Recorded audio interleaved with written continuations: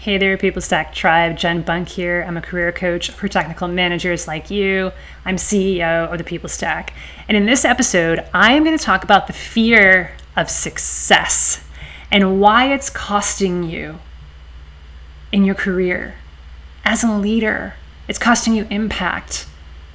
It's costing you well-being, mental, physical, emotional well-being, and it's costing you thousands of dollars per month. You're gonna wanna grab something to take notes within this one. Pay very close attention. Be right back.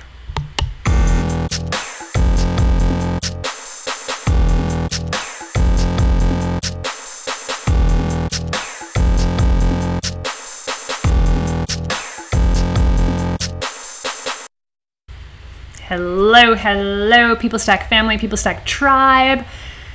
On today's episode, filmed from our Airbnb in Kansas City, Kansas. We've actually never been to Kansas before, so we had to stop and visit. So we are in the midst, in the almost literal middle of the country, at least the contiguous 48 states. We're in the middle of our road trip, our epic journey. And one of the things that Rob and I, my husband Rob, my co-CEO, my partner in life, my love of my life, my best friend, one of the things that Rob and I were talking about was fear of failure. And people talk about fear of failure all the time, and how fear, really any kind of fear, can hold us down and keep us from living on purpose, right? And really mindfully, with purpose, on purpose, building the best career that you possibly can. That if you fear failure, then guess what you're going to create? You're going to create failure because you're so scared of that what if. You're so scared that it's not going to work out. You're so scared that even if you put in the work, why should I even bother? And so people talk about that all the time, and I think it's certainly relevant here. And if you have a fear of failure, it's something that you definitely need to let go of and thrive through if you want to advance in your career and have more of an impact as a technical leader. But then we started talking about the fear of success as well. Like, what's the opposite of fear of failure? It's the fear of success. And one of the things that we've noticed in our own lives is that that's what's held us back in growing as leaders and in growing our business, and it's growing as mentors and coaches. And it's also something we notice a lot in our clients, especially in the beginning of their journey as well. So in this episode, what I want you to get out of this is to be able to identify how fear of success, even though it may seem counterintuitive and illogical, why fear of success, yes, you are scared of success, and to notice, I promise our subconscious plays really, really kind of sneaky games on us sometimes. I want you to be able to notice and identify and pay attention to the areas where fear of success is holding you back in your career. And of course, to be able to take the next steps, to be able to make sure that you don't let that fear of success, or really any fear, grab hold of you and keep you from what you're capable of. So yes, fear of success is absolutely costing you in your career, in your ability to level up, in your ability to make an impact as a leader, in your ability to live a joyous life. Because fear of success absolutely leads to mental and physical and spiritual and emotional turmoil. And of course we don't want that. And it's also costing you thousands of dollars a month as well, because as we've talked about in other episodes, when you're not able to fully tap into your power as a leader, as a human, as a being with infinite powers, where the universe has your back, nature has your back, God has your back, when you're not able to tap into that fully, you are leaving thousands of dollars a month on the table because you're not fully able to own your worth and you're not getting paid what you're able to. And so for the vast majority of our clients, when they get those raises, It is to the tune, actual money in the bank account of thousands of dollars per month or more, like into the 5 figures a month per more for some of them. So let's talk about fear of success. And I really want you to feel into this. I don't want you to just listen to this and be like, oh yeah, I get it logically. I really want you to feel it in your body, feel it in your cells, and identify for yourself. Be honest with yourself. Because I know that the reason that you're listening here is because you want to create career transformation, and you cannot create career transformation if you just listen to this and absorb this in a logical way, like up in your head kind of way. Yeah, I get it. I absolutely understand what you're talking about. Yeah, sure, that's happened to me too. It's like, yes, and I want you to really feel it and identify for yourself. Feel those moments. Go back to those moments. Take a deep breath, put your hand on your heart, and go back to those moments where fear of success has held you back, and how exactly fear of success is holding you back right now. Because it is. Because it is. And I know this with 100% certainty, not just because I'm an expert in helping tech managers to upgrade your careers, not just because I've experienced this myself, and I know that every single one of my colleagues and family members and friends have experienced it as well, also because it's what happens. It's the law of the land. We get scared about everything, including success.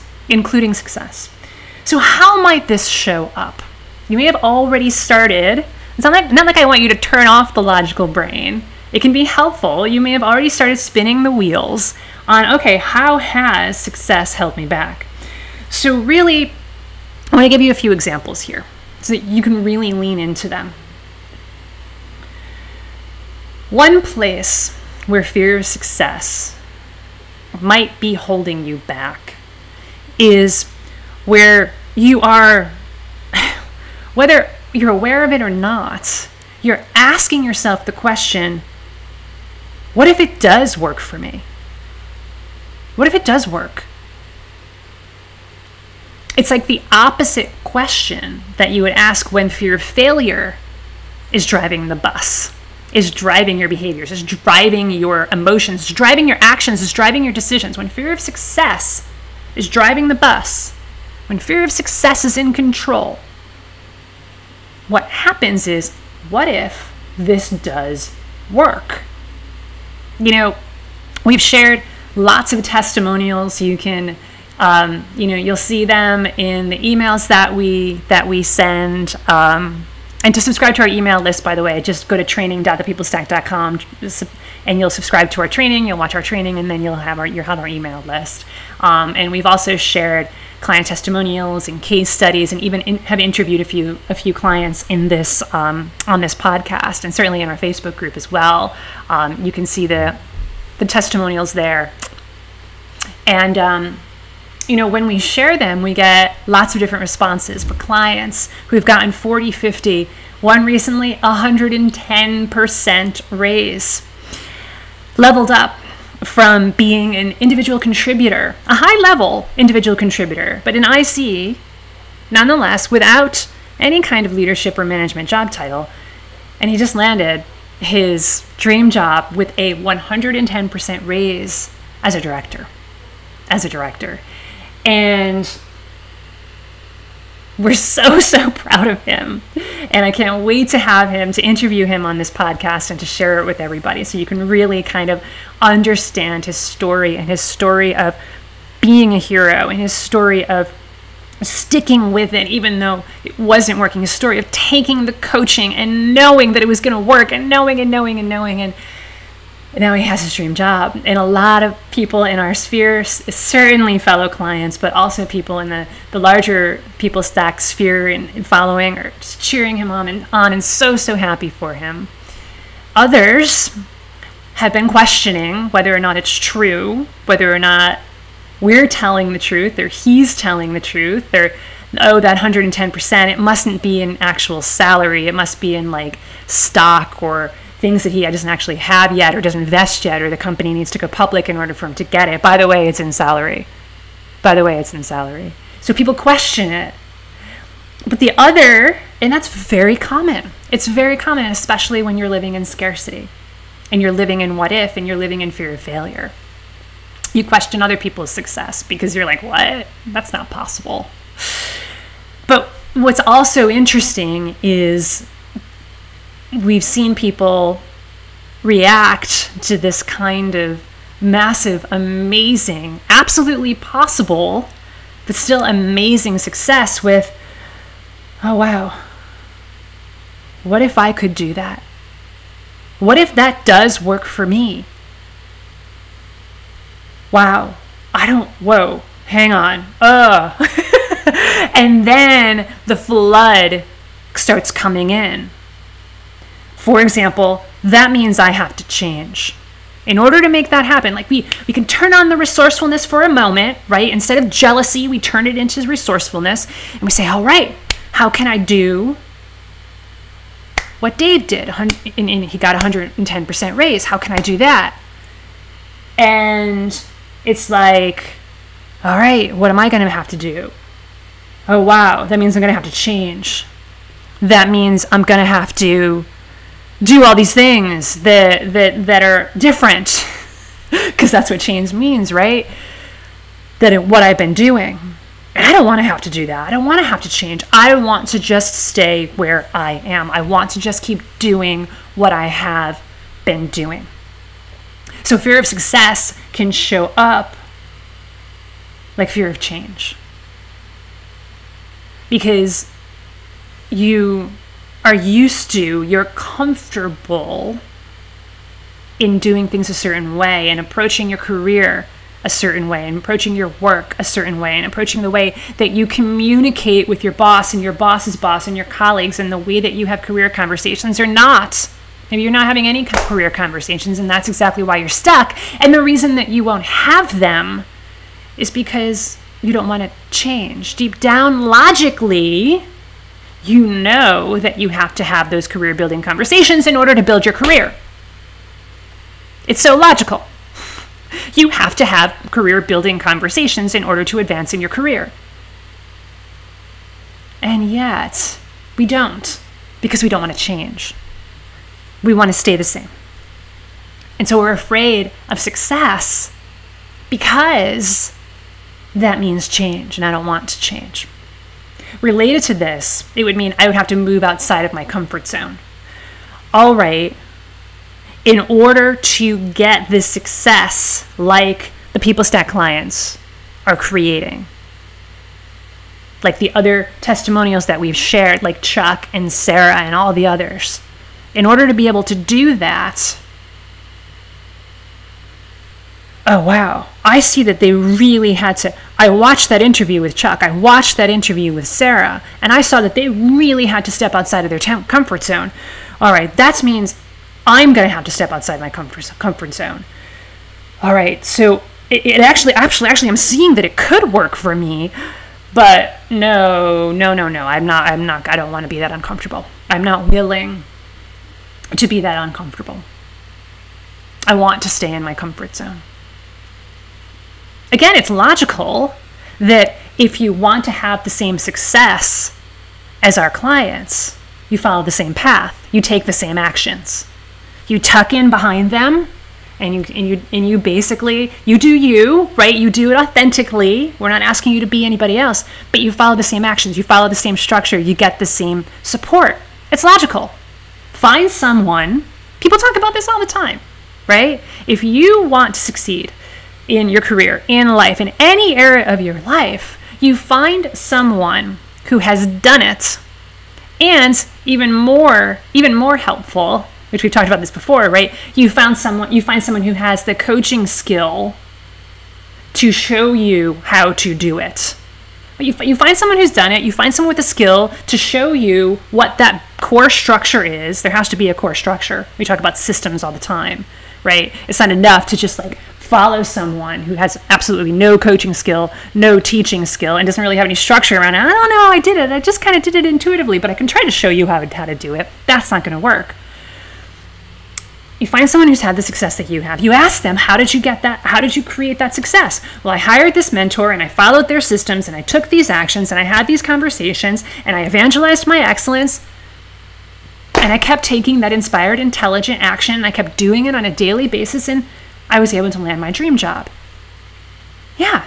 Okay, cool. So in order for me to do that, I need to take the same kinds of actions and follow the same structure.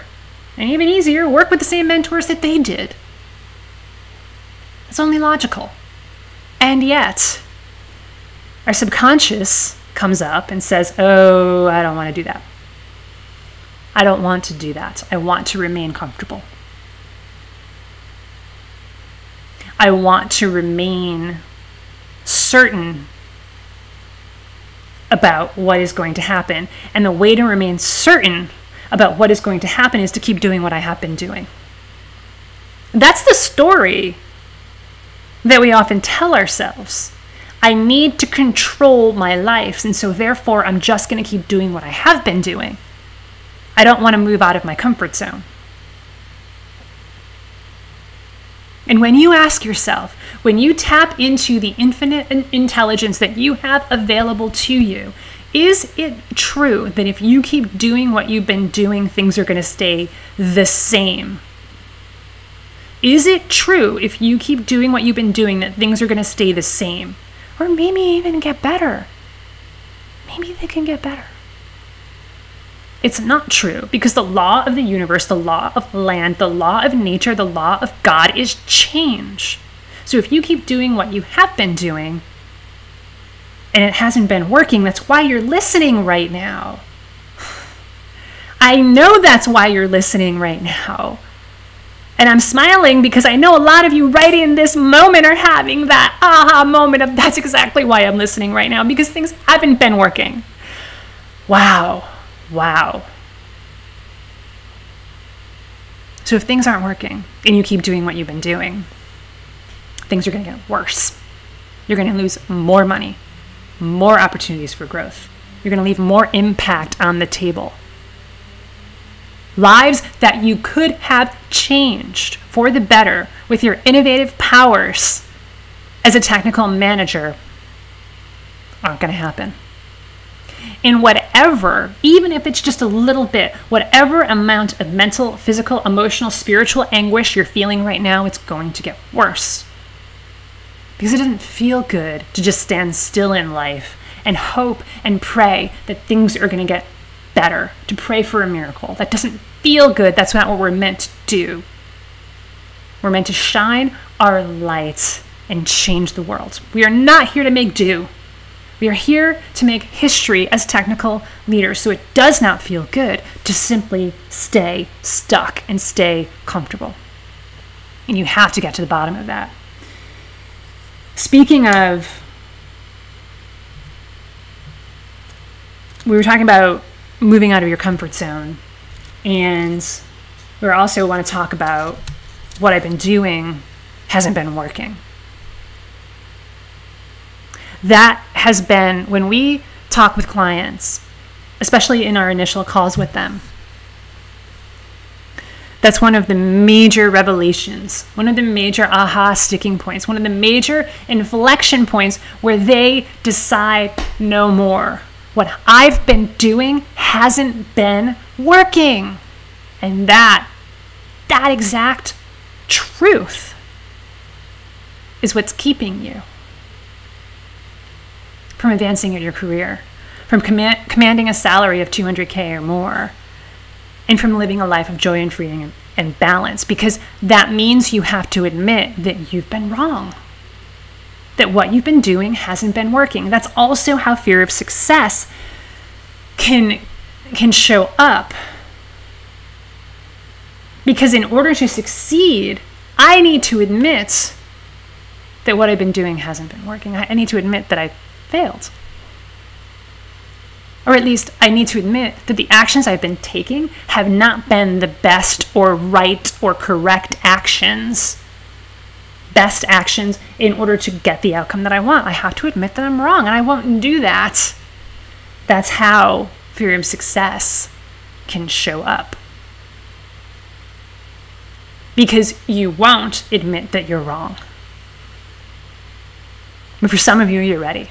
For some of you, you are absolutely ready to admit I have been doing it wrong. What I've been doing has not been working, and I need a better way. I'm ready to draw a line in the sand and forgive myself, and with oodles of self-love, be able to see how this is the precipice. This could be, if you choose, if you are willing, to be the turning point in your career and in your life.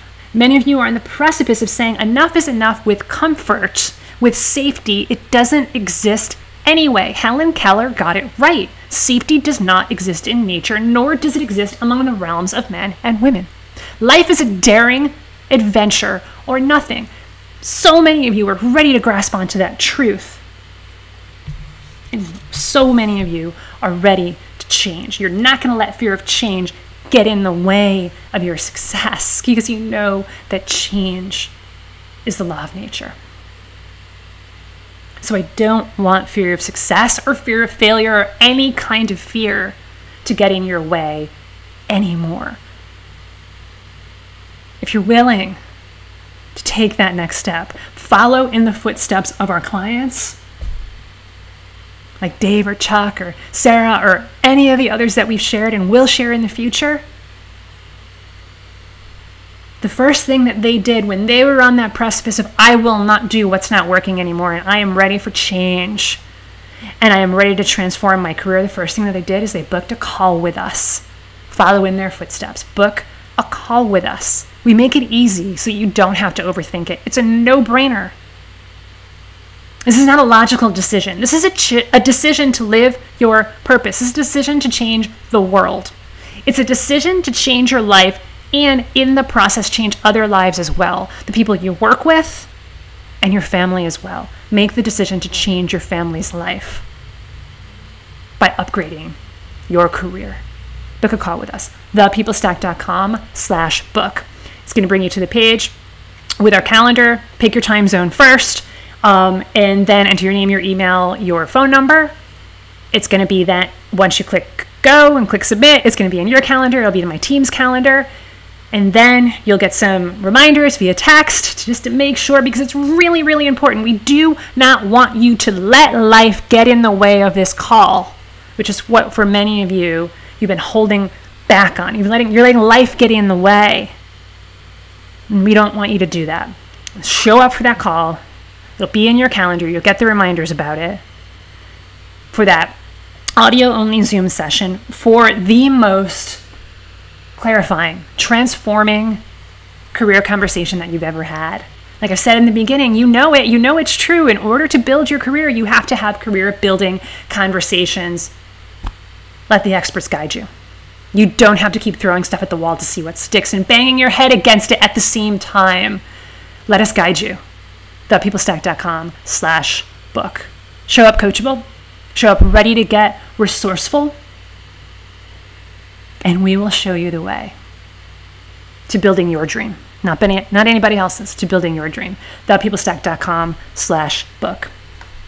Don't let fear of success get in your way anymore. Resolve that this is the moment right now that it will no longer hold you back.